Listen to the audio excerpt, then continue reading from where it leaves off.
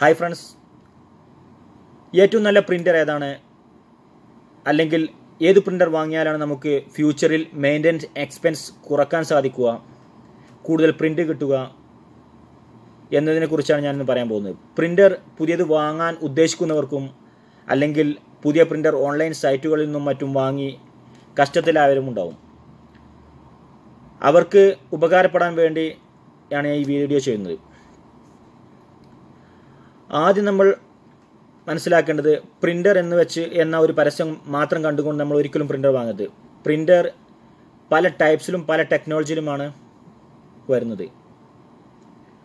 അതുകൊണ്ട് തന്നെ ആദ്യം നമ്മൾ വേണ്ടത് എന്താണ് നമ്മൾ ആവശ്യം അല്ലെങ്കിൽ എന്താണ് നമ്മൾ ഉപയോഗം, അത് ആദ്യം മനസ്സിലാക്കിക്കൊണ്ട് വേണം നമ്മൾ പ്രിൻ്റർ സെലക്ട് ചെയ്യാൻ. പ്രിൻ്റർ പൊതുവെ 4 ടൈപ്സിലാണ് വരുന്നത്. ഒന്ന് ലേസർജെറ്റ്, ഇങ്ക്ജെറ്റ്, ഡോട്ട്മാട്രിക്സ്, തെർമൽ പ്രിൻ്റർ.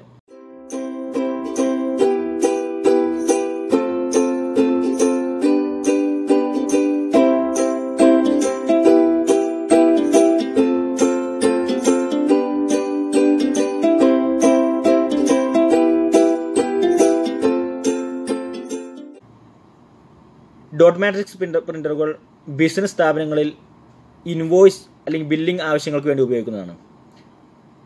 തെർമൽ പ്രിൻ്ററുകൾ റെസ്റ്റോറൻറ്റിലും മറ്റും റെസിപ്റ്റ് ആവശ്യങ്ങൾക്ക് വേണ്ടിയും അതുപോലെ നമ്മൾ ഗവൺമെൻറ് സ്ഥാപനങ്ങളിലും മറ്റും ടോക്കൺ ആവശ്യങ്ങൾക്ക് വേണ്ടിയും ഉപയോഗിക്കുന്നതാണ് തെർമൽ ടെക്നോളജിയിൽ വരുന്ന തെർമൽ പ്രിൻ്ററുകൾ. അപ്പോൾ പൊതുവെ പ്രിൻ്റ് ആവശ്യങ്ങൾക്ക് വേണ്ടി നമ്മൾ ഉപയോഗിക്കുന്നത് ലേസർജെറ്റ് പ്രിൻ്ററുകളും ഇങ്ക്ജെറ്റ് പ്രിൻ്ററുകളുമാണ്. ഓക്കെ, അതുകൊണ്ട് നമുക്ക് ഇങ്ക്ജെറ്റ് പ്രിൻ്ററുകളും ലേസർജെറ്റ് പ്രിൻ്ററുകളും തമ്മിലുള്ള വ്യത്യാസം അല്ലെങ്കിൽ അതുകൊണ്ടുള്ള ഗുണങ്ങളും ദോഷങ്ങളും എന്താണെന്ന് നോക്കാം. പല വ്യത്യസ്ത ടൈപ്പിലാണ് വരുന്നത്, വ്യത്യസ്ത പേരിലാണ് വരുന്നത്. HP ബ്രാൻഡിലാണെങ്കിൽ ഡെസ്ക്ജെറ്റ്, ഓഫീസ്ജെറ്റ്, ഡിസൈൻജെറ്റ്, പേജ് വൈഡ്, ഫോട്ടോസ്മാർട്ട് എന്നിങ്ങനെയും കാനോൺ ബ്രാൻഡിലാണെങ്കിൽ മാക്സിഫൈ, പിക്സ്മ എന്നിങ്ങനെ പേരിലുമാണ് വ്യത്യസ്ത ടെക്നോളജിയിലാണ് വരുന്നത്.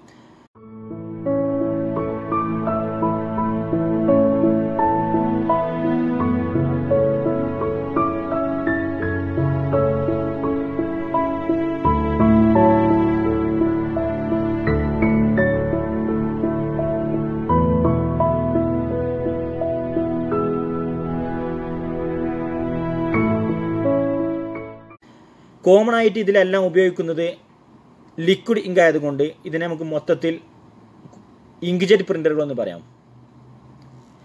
ലേസർജെറ്റ് പ്രിൻ്ററുകൾ ഉപയോഗിക്കുന്നത് പൗഡർ ബേസ്ഡ് ടെക്നോളജിയാണ്. ഇങ്ക്ജെറ്റിനുള്ള ദോഷം എന്ന് വെച്ചാൽ ഇങ്ക്ജെറ്റ് പ്രിൻ്ററുകൾ ഉപയോഗിക്കുന്ന കാർട്രിഡ്ജുകൾ അതിനകത്ത് ഉപയോഗിക്കുന്നത് സ്പോഞ്ചാണ്. അതുകൊണ്ട് തന്നെ റെഗുലർ ഉപയോഗം ഇല്ല എങ്കിൽ അതിൻ്റെ ഇങ്കിരിക്കുന്ന സ്പോഞ്ച് അല്ലെങ്കിൽ അതിൻ്റെ ഹെഡ് ഉണങ്ങിപ്പോകാൻ സാധ്യതയുണ്ട്. എന്നാൽ ലേസർ ജെറ്റിൽ പൗഡർ ആയതുകൊണ്ട് തന്നെ ഒരിക്കലും എത്ര കാലം നിങ്ങൾ ഉപയോഗിക്കാതെ വെച്ചാലും അതൊരിക്കലും ഡ്രൈ ആയി പോകാനോ അല്ലെങ്കിൽ അത് കംപ്ലൈൻ്റ് ആയി പോകാനോ സാധ്യതയില്ല. അതാണ് ഇതിൻ്റെ ഏറ്റവും നല്ല ഒരു ഗുണം. ഇങ്ക്ജെറ്റ് പ്രിൻ്റർ കാണുമ്പോൾ മിനിമം ഒരു വീക്കിൽ, ഒരാഴ്ചയിൽ 1-2 പ്രിൻ്റ് എടുക്കുന്നത് വളരെ നന്നായിരിക്കും. കാരണം ഇങ്ക്ജെറ്റ് പ്രിൻ്റുകൾ ഡ്രൈ ആയി പോകാൻ വളരെയേറെ സാധ്യത കൂടുതലാണ്. അതുപോലെ ഇപ്പോൾ കമ്പനികൾ പുതിയ ലേറ്റസ്റ്റ് ആയിട്ട് ഇങ്ക്ജെറ്റ് ഇറക്കുന്ന ഒരു ലേറ്റസ്റ്റ് മോഡലാണ്, ടെക്നോളജിയാണ് എക്സ്റ്റേണൽ ടാങ്ക് പ്രിൻ്ററുകൾ. എക്സ്റ്റേണൽ ടാങ്ക് പ്രിൻ്ററുകളും ഈ പറഞ്ഞ അതേ ദോഷം നിലനിൽക്കുന്നത് കൊണ്ട് തന്നെ മിനിമം നമ്മൾ ഒരാഴ്ചയിൽ 1-2 പ്രിൻ്റ് എടുക്കുന്നത് വളരെയേറെ നന്നായിരിക്കും. കാരണം എക്സ്റ്റേണൽ ടാങ്ക് പ്രിൻ്ററുകൾക്ക് കാർട്രിഡ്ജ് മാത്രമല്ല ഡ്രൈ ആയി പോവുക. കാരണം കാർട്രിഡ്ജിലേക്ക് ഇങ്ക് വരുന്നത് ടാങ്കിൽ നിന്നാണ്. ടാങ്കിൽ നിന്നും ഇങ്കിലേക്ക് വരുന്നത് വളരെ ചെറിയൊരു പൈപ്പ് വഴിയാണ്. അപ്പോൾ നമ്മൾ കുറച്ചു കാലം ഉപയോഗിക്കാതെ വെച്ച് കഴിഞ്ഞാൽ ടാങ്കിൽ നിന്നും ഇങ്കിലേക്ക് വരുന്ന ആ പൈപ്പിനകത്ത് ഇങ്ക് ഡ്രൈ ആയി പോകും. ഇങ്ക് ഡ്രൈ ആയി പോയി കഴിഞ്ഞാൽ നമ്മൾ നോക്കുമ്പോൾ ടാങ്കിൽ എപ്പോഴും ഇങ്ക് ഫുള്ളായിരിക്കും, പ്രിൻ്റ് എടുക്കുമ്പോൾ പ്രിൻ്റ് ബ്ലാങ്ക് ആയിരിക്കും.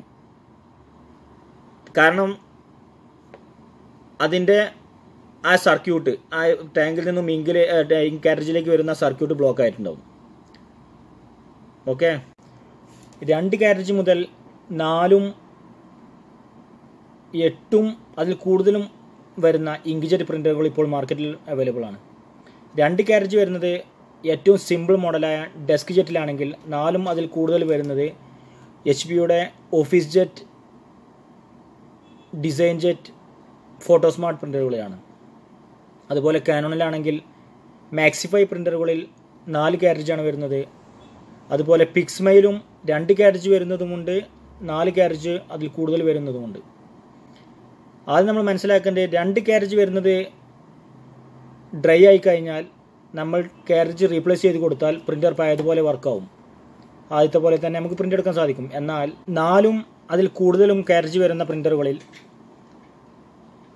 ഡ്രൈ ആയി കഴിഞ്ഞാൽ ചിലപ്പോൾ പ്രിൻ്റർ കാരേജ് മാത്രം മാറ്റി കൊടുത്താൽ ചിലപ്പോൾ അത് വർക്കാവണമെന്നില്ല. അതോടൊപ്പം തന്നെ അതിന് നോസിൽ അല്ലെങ്കിൽ പ്രിൻ്റ് ഹെഡ് കൂടി നമ്മൾ അത് ചേഞ്ച് ചെയ്ത് കൊടുക്കേണ്ടി വരും. ഇതിൽ നമ്മൾ പ്രത്യേകം ശ്രദ്ധിക്കേണ്ട എന്താണെന്ന് വെച്ചാൽ ഡെസ്ക് ജെറ്റ് പ്രിൻ്ററിൽ വരുന്ന 2 കാരേജ്, അതായത് ഇതുപോലെയുള്ള കാരേജ്, ഇത് ഡെസ്ക് ജെറ്റ് പ്രിൻ്ററിൽ വരുന്നതാണ്. ഇതിൻ്റെ ഹെഡ് എന്ന് പറഞ്ഞാൽ ഈ ഭാഗം, ഈ കാണുന്ന ഭാഗം, ഇത് കാരേജിൻ്റെ അറ്റാച്ച്ഡ് ആണ്, കാരേജിൻ്റെ കൂടെ തന്നെയാണ് വരുന്നത്. അതുകൊണ്ട് തന്നെ നമ്മൾ കുറച്ചു കാലം ഉപയോഗിക്കാതെ വെച്ച് ഡ്രൈ ആയി കഴിഞ്ഞാൽ നമ്മൾ ഇതുപോലെയുള്ള ഒരു പുതിയ കാരേജ് വാങ്ങി പ്രിൻ്ററിലേക്ക് ഇട്ട് കൊടുക്കുന്നത് കൂടെ പ്രിൻ്റർ പഴയതുപോലെ വർക്കാവും. കാരണം ഈ പ്രിൻ്ററിൻ്റെ കൂടെ തന്നെയാണ് ഇതിൻ്റെ ഹെഡ് എന്നുള്ളത് കൊണ്ട് തന്നെ നമ്മൾ ഈ കാരേജ് വാങ്ങി റീപ്ലേസ് ചെയ്ത് കൊടുക്കുന്ന അതേ സമയത്ത് തന്നെ ഹെഡും കാരേജും എല്ലാം പുതിയതായും. ഓക്കെ, എന്നാൽ 4ഉം അതിൽ കൂടുതലും ഉള്ള കാരേജ് വരുന്ന പ്രിൻ്ററുകൾക്ക് ഹെഡ് സെപ്പറേറ്റും കാരേജ് സെപ്പറേറ്റും ആണ് വരുന്നത്. അതുകൊണ്ട് തന്നെ കുറച്ചു കാലം ഉപയോഗിക്കാതെ വെച്ച് ഡ്രൈ ആയി കഴിഞ്ഞാൽ കാരേജ് മാത്രം നമ്മൾ വാങ്ങി ഇട്ട് കൊടുത്താൽ പ്രിൻ്റർ ചിലപ്പോൾ വർക്കായിക്കൊള്ളുമെന്നില്ല. കാരണം അതിൻ്റെ പ്രിൻ്റ് ഹെഡ് അല്ലെങ്കിൽ നോസിൽ ഡ്രൈ ആയി പോയിട്ടുണ്ടാവും. ഒരു പാർട്സ്, അതായത് ആ ഒരു പ്രിൻ്റ് ഹെഡ് നമ്മൾ പ്രിൻ്ററിനകത്താണ് വരുന്നത്. അതും കൂടി ചേഞ്ച് കൊടുത്താൽ മാത്രമേ ചിലപ്പോൾ വർക്കാവുന്നുള്ളൂ. ഇതുപോലെയാണ് 4 കാരേജ് വരുന്ന പ്രിൻ്ററുകൾ. കാരേജ് ഇത് ബ്ലാക്ക് ആണ്, ഇത് സിയാൻ, യെല്ലോ,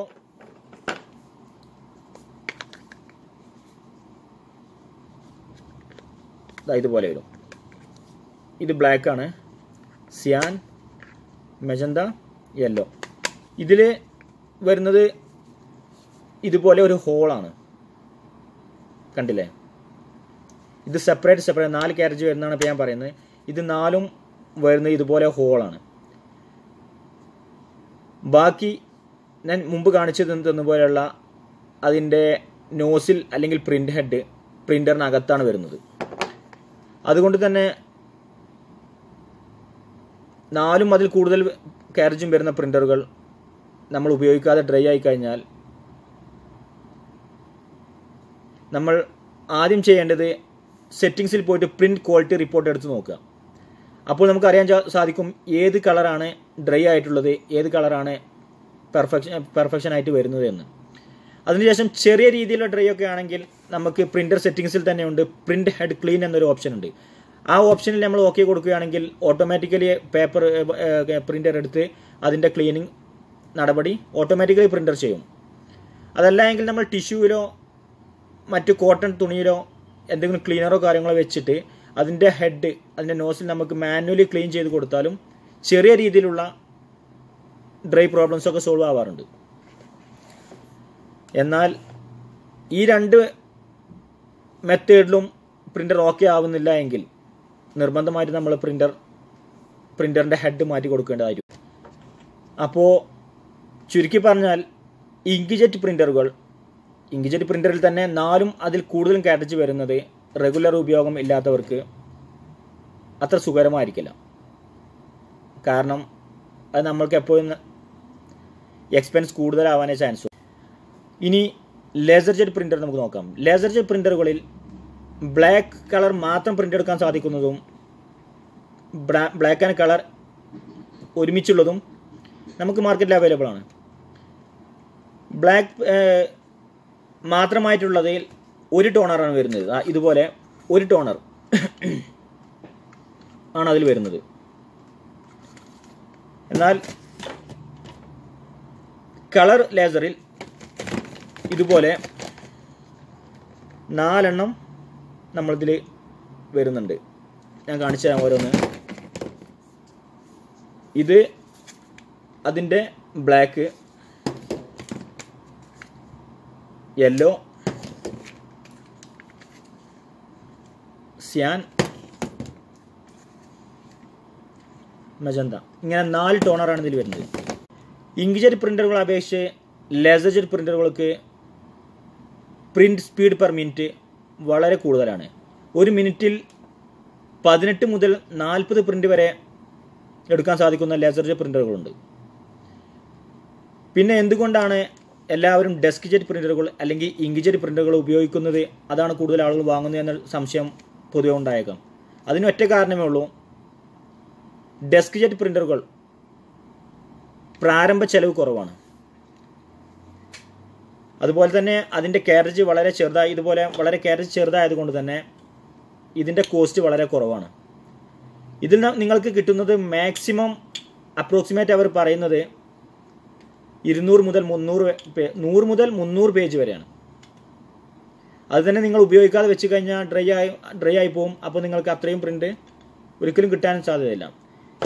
എന്നാൽ ലേസർ ജെറ്റിൽ ബ്ലാക്ക് സെപ്പറേറ്റ് ആയിട്ട് വരുന്ന ബ്ലാക്ക് ലേസറിൽ മിനിമം, അതായത് അപ്രോക്സിമേറ്റ് ഏറ്റവും ചെറിയ ലേസർ ജെറ്റ് പ്രിൻ്ററുകളിൽ 1600 പ്രിൻ്റർ മുതൽ അതിന് മുകളിലേക്ക് കിട്ടുന്ന ലേസർ ജെറ്റ് പ്രിൻ്ററുകളുണ്ട്. 3000-3000-ന് മുകളിൽ കിട്ടുന്ന ലേസർ ജെറ്റ് പ്രിൻ്ററുകളുണ്ട്.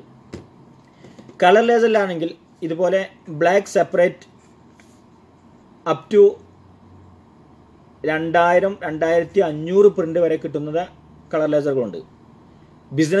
ബിസിനസ് സൈസ് പ്രിൻ്ററുകളുണ്ട്, വലുത് A3 സൈസ്. അതിൽ 4000-5000 അതിൽ വലുതുണ്ട്. ഞാൻ നോർമൽ സൈസാണ് ഞാൻ പറയുന്നത്. 1000 തൊട്ട് 2000 പ്രിൻ്റ് വരെ കിട്ടുന്ന ബ്ലാക്ക്. അതുപോലെ കളർ ലേസർ ആണെങ്കിൽ കളറിൽ സെപ്പറേറ്റ് ഇത് 3 കൂടിയും ഏകദേശം നമുക്ക് ഒരു 1500-2000 print approximate company അവകാശപ്പെടുന്നുണ്ട്. Laser jet പ്രിൻ്ററുകൾ ഒരിക്കലും നമ്മൾ ഉപയോഗിക്കാതെ വെച്ചു എന്ന് വെച്ച് ഡ്രൈ ആയി പോകാത്ത കാരണം കൊണ്ട് തന്നെ ഇങ്ക്ജെറ്റ് പ്രിൻ്റർ വാങ്ങുന്നതിനേക്കാൾ എപ്പോഴും നല്ലത് ലേസർ ജെറ്റ് പ്രിൻ്ററുകൾ വാങ്ങുന്നതാണ്. പ്രിൻ്റർ വാങ്ങുമ്പോൾ നമുക്കൊരു ഇത്തിരി കൂടി എക്സ്പെൻസ് ആവുമെങ്കിലും നമുക്ക് പിന്നീടുള്ള ഫ്യൂച്ചറിൽ നമുക്കത് മെയിൻറ്റെയിൻ ചെയ്യാൻ സാധിക്കും. കാരണം ഇടയ്ക്കിടയ്ക്ക് കാരേജ് മാറ്റി കൊടുക്കേണ്ട വിഷയം വരുന്നില്ല, ഇങ്ക് ഡ്രൈ ആയി പോകുന്ന വിഷയം വരുന്നില്ല. നമ്മൾ ഉപയോഗം കഴിഞ്ഞ ഒരു മൂലയിൽ വെച്ച് കഴിഞ്ഞാൽ ആവശ്യമുള്ള സമയത്ത് അതെടുത്ത് വീണ്ടും പ്രിൻ്റ് എടുത്താൽ പ്രിൻ്റ് വരും. അതുകൊണ്ട് പ്രിൻ്റർ വാങ്ങാൻ ആഗ്രഹിക്കുന്നവർ ബ്ലാക്ക് മാത്രമാണെങ്കിൽ ബ്ലാക്ക് മാത്രമുള്ള ഒരു ലേസർ വാങ്ങുക. അതല്ല കളർ ലേസർ ആണെങ്കിൽ ഇത്തിരി കോസ്റ്റ്ലി ആണ്, കാരണം അതിൻ്റെ ഇങ്കും 4 വരുന്നത് കൊണ്ട് തന്നെ അത്യാവശ്യം റേറ്റ് അതിന് വരും. അപ്പോൾ റെഗുലർ ഉപയോഗം ഉള്ളവർക്ക് ഇങ്ക്ജെറ്റ് പ്രിൻ്റർ അല്ലെങ്കിൽ എക്സ്റ്റേണൽ ടാങ്ക് പ്രിൻ്ററുകൾ വളരെ ഉപകാരപ്രദമാണ്. അതല്ലാത്തവർക്ക് ലേസർ ജെറ്റാണ് ഞാൻ സജസ്റ്റ് ചെയ്യുന്നത്. ഓക്കെ, ഇതാണ് ലേസർ ജെറ്റും പ്രിൻ്ററും തമ്മിലുള്ള ടെക്നോളജി പരമായിട്ടുള്ള മാറ്റം. ബേസിക്കലായിട്ടുള്ള കാര്യം ഞാൻ ഇപ്പോൾ പറഞ്ഞു കഴിഞ്ഞു. ഇനി എന്തെങ്കിലും കൂടുതലായിട്ട് നിങ്ങൾക്ക് ഇതിനെക്കുറിച്ച് സംശയങ്ങളോ അല്ലെങ്കിൽ എന്തെങ്കിലും കാര്യങ്ങളോ അറിയാനുണ്ടെങ്കിൽ നിങ്ങൾക്ക് എന്നോട് ചോദിക്കാം, ഞാൻ പറഞ്ഞു തരാം. പുതിയ പ്രിൻ്ററിനെ കുറിച്ചും പ്രിൻ്ററിൻ്റെ സ്പെസിഫിക്കേഷനെ കുറിച്ചും അതിൻ്റെ പ്രവർത്തന രീതികളെക്കുറിച്ചും ഉള്ള ഡീറ്റെയിൽ വീഡിയോയുമായിട്ട് ഓരോ ആഴ്ചയിലും ഞാൻ നിങ്ങളുടെ മുന്നിലെത്തും. ഈ വീഡിയോ എല്ലാവർക്കും ഉപകാരപ്പെട്ടിരിക്കുമെന്ന് ഞാൻ വിശ്വസിക്കുന്നു. വീഡിയോ ഇഷ്ടപ്പെട്ടെങ്കിൽ ലൈക്ക് ചെയ്യുക, സുഹൃത്തുക്കൾക്ക് ഷെയർ ചെയ്യുക. സബ്സ്ക്രൈബ് ചെയ്യാത്തവരുണ്ടെങ്കിൽ ചാനൽ സബ്സ്ക്രൈബ് ചെയ്യുക. അതോടൊപ്പം തന്നെ ആ ബെൽ ബട്ടണിൽ ക്ലിക്ക് ചെയ്യുക. എങ്കിലേ ഞാൻ അപ്ലോഡ് ചെയ്യുന്ന അതേ സമയത്ത് തന്നെ ആ വീഡിയോ നിങ്ങളിലേക്ക് എത്തുകയുള്ളൂ. Okay, hi friends.